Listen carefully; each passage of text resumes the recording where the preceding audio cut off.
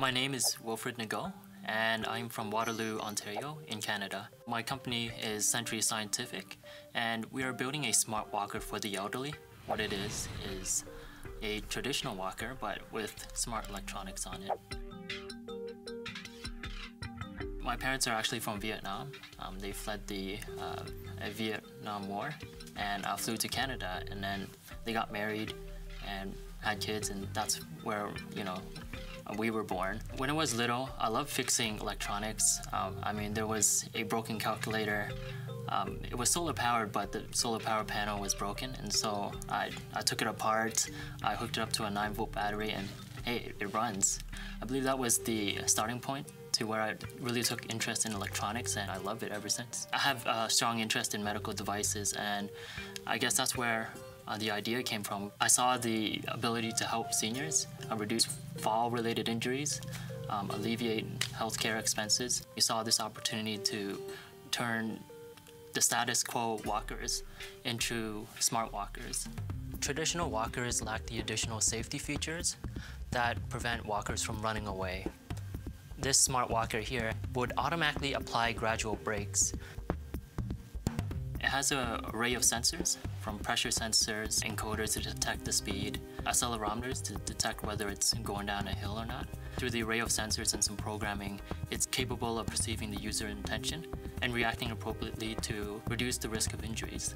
We came to a hardware battlefield because we wanted to gain exposure, as well as network with all the VCs and angels that could be there listening. Due to the uniqueness of our product, it's something that you don't see every day. Eventually, everybody might need a walker one day, right? Our project is investing in our future.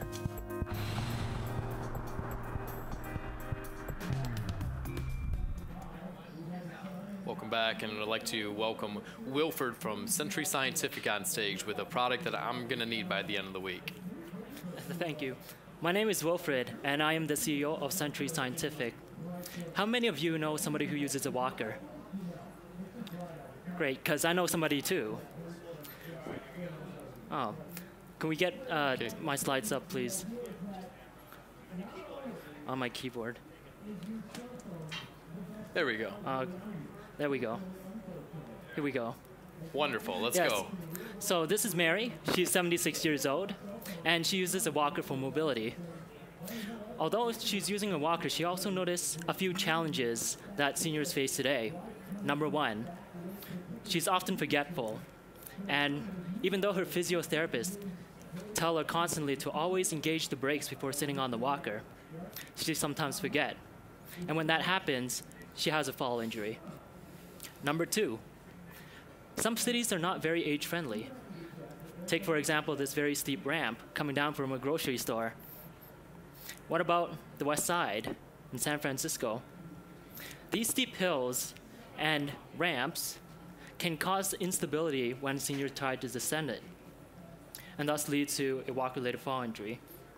And so these steep ramps and forgetfulness is what causes walk-related fall injuries. It can cost an average of $17,500 to diagnose and treat, and it can cost even upwards of $50,000 depending on whether you have a hip fracture or a head injury.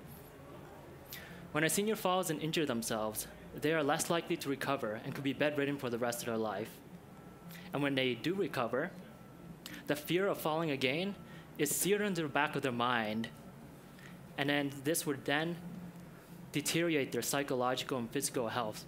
They would opt for the wheelchair, leading to a lower quality of life. And so these are problems that seniors face today. But today, we have a solution. Introducing the world's first smart walker, capable of perceiving user intention, the environment around us, and actuating appropriately to minimize the risk of injuries. It features a variety of sensors, from pressure sensors, so when a senior sits on the walker, automatic brakes kicks in and prevents a fall from happening. It has accelerometers and encoders so that when a senior takes it down a ramp, we apply gradual brakes, slowing them down, give them that immediate support and stability, and allowing them to descend safely. These features safeguard seniors from falls, leading them to a higher quality of life. Now for some product demonstration. Can we have Marco up? Marco, let me just turn this on. He's gonna pretend he's 76 years old. He forgets to lock the brakes, so he'll sit on the walker. And the brakes automatically engage. When he wants to move around, he just touches the yellow button, and he can reposition himself in front of the desk. When he stands up, all he has to do is press the yellow button to unleash the brakes, and he's ready to go. Thank you, Marco. This is a traditional walker. If you take it down a ramp, physiotherapist has this thing called walker running away. Oops, now I have to twiddle my thumb on what I'm gonna do. Oops. Now with our smart walker, we apply gradual brakes so that will never happen. And when you're ready, you just stroll on. You'll feel that resistance, giving you that stability. The senior population is gonna explode over the next couple of years. The baby booming population is reaching their senior years. And so we can expect healthcare costs to rise as well. This is why technology is needed now, today. If we look at the disabled and assistive device market, it's grown from $12 billion in 2012 to $19 billion in 2019. And our go-to-market strategy is to take this technology, license it to walker manufacturers. They integrate it into their walkers as they leave the factory. Before I close, I'd like to show you a video of what one of our users have to say.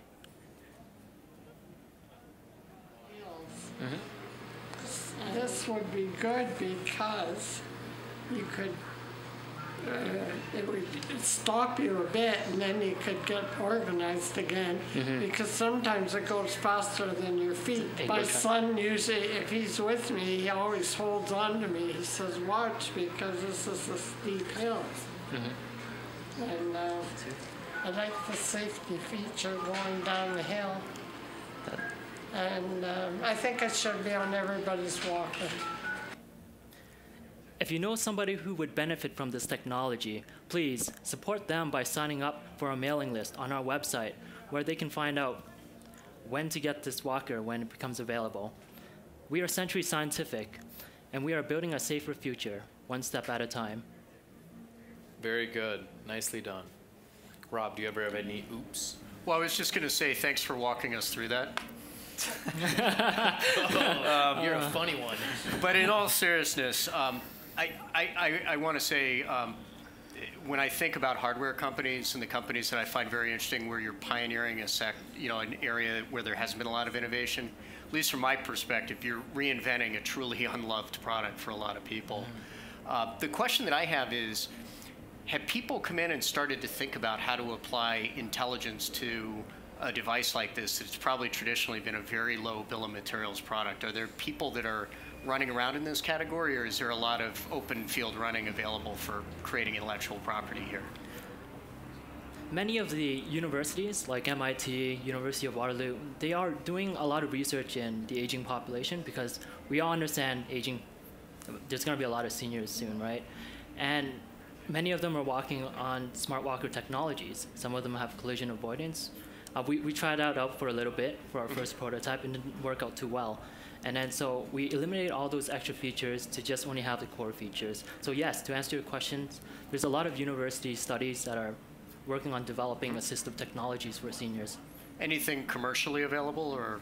At this point, there's only 2 other similar products that is beginning to stroll out. Thanks. Craig, anything? So just thinking about the existing market, how difficult has this project been to accomplish what you've done, which is great? Is it patented? Did it take you many years to develop this technology? So we have filed a provisional, but to get us all the way there, we went through, it took us about a year to get from where we were. It began as a capstone project at the University of Waterloo. And then afterwards, we took it to the next level. We entered competition, pitched this. The greatest hurdle that we came across was trying to get this to market ourselves. We needed substantial capital, and plus all the regulatory requirements, compliance, QMS, FDA. that was huge barriers for us to handle on our own, which is why we want to license this technology to walker manufacturers. How many walker manufacturers are out there? There's a lot of walker manufacturers out there, but we're engaged in early stage conversation with several of them. And are there several dominant players in the space? Yes. Okay. So Invicare is very dominant. He's a global medical device company. We have Drive Medical. They do a lot of innovations for walkers and wheelchairs. And then we also have Human Care, a Sweden-based company, who's also doing a lot of work in the space. Thank you. Joey, do you know anybody that would use this? Oh yeah, lots. So my capstone project was actually something similar in the area of people with disabilities. And one of the areas of concerns that we had was cost. So do you think that senior citizens, especially those disabled, are going to be able to afford the premium for something like this over a traditional walker? Yes, with many of these subsidy programs out there, like Medicaid, it is they could afford this with the help of those programs. In Canada, we have a similar program called ADP, which would subsidize up to 75% of costs. Medicaid, 80%.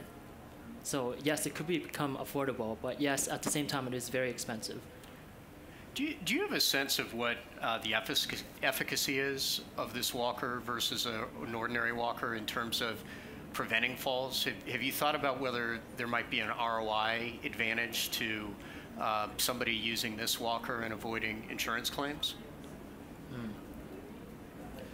Sorry, I'm not sure if I completely understand the question. Can you rephrase? So if a senior uses this walker versus a dumb walker, one that just moves along, have you started to take a look at how many falls you might be able to prevent for the typical senior using this versus an ordinary walker?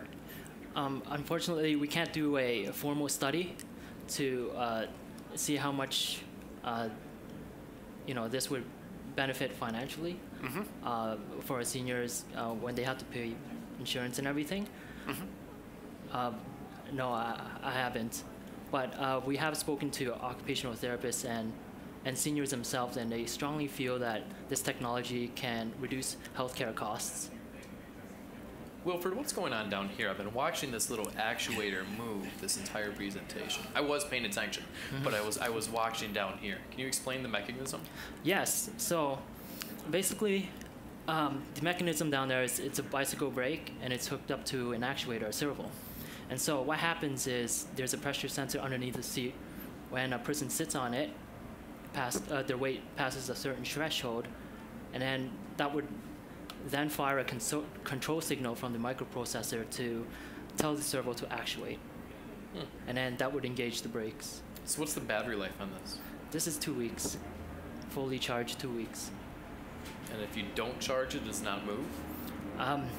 If we charge it, then the safety mechanism, it won't work. Great. Essentially. And then they would have to resort to using what is now a dumb walker. The Did we just classical coin brakes. a term, a dumb walker? Did you do that, Rob? I think so. Any other questions, judges? Thank you very much, Wilford. Beautiful product. Thank you.